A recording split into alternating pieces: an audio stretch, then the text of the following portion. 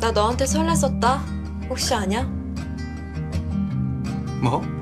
너 가운 입고 뛰어다닐 때, 혼자 살았다고 좋아할 때, 너 되게 멋지고 신나 보이더라. 볼 때마다 내 심장이 두근두근 뛰었잖아.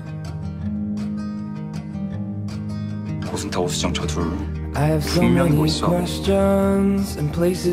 아, 크리스탈 아무 때나 좀. 수술 잘했다며?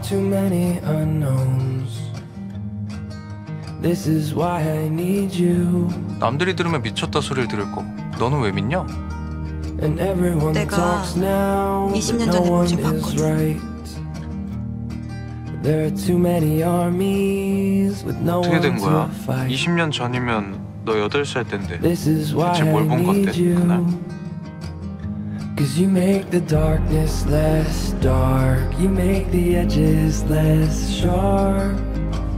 You make the winter 언젠가 남의 손 말고 warmer. 내 손으로 직접 살려보고 싶지 않냐?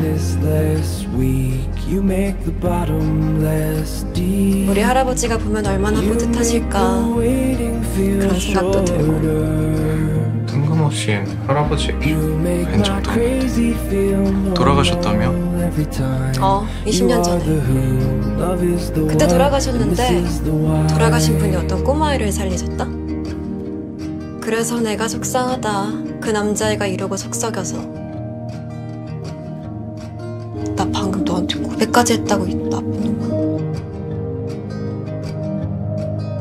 제 나이 또래 손녀딸이 있으시죠? 있지. 세상에서 제일 예쁜 수장이. 어르신이셨습니까? 20년 전에 저 살려주시고. 너 아까 봤지? 나 봤지?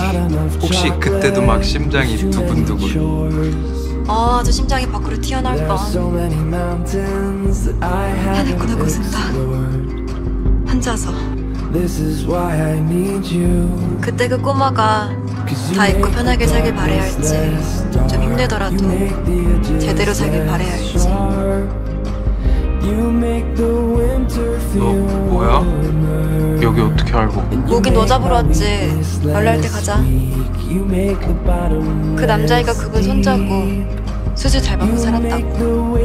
네가 걔라는 건 의대 가서 알았고. 나한테 막대했던 이유가 그럼 우리 할아버지가 그렇게까지 하셔서 살려줄지도 모르는 애가 맨날 그렇게 땡땡이 치고 한심하게 구는데 이뻤겠냐? 그럼 그렇다고 진작 말을 해주지.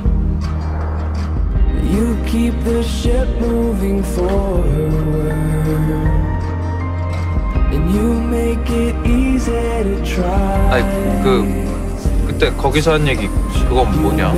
여기? 얘기?